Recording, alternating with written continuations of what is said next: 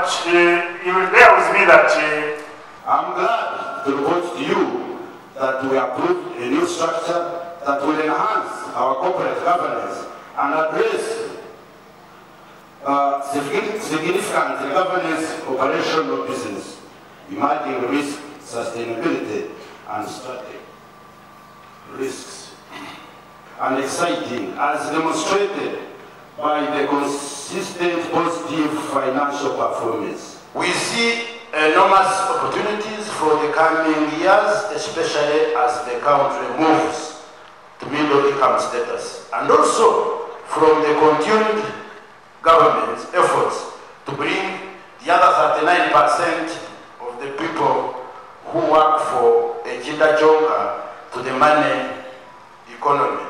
We are well positioned to finance our members to step into such a growth opportunities, and this will increase our visibility and sustainability. What I meant here is that when you look at the pillars, this patch development model has got 7 pillars.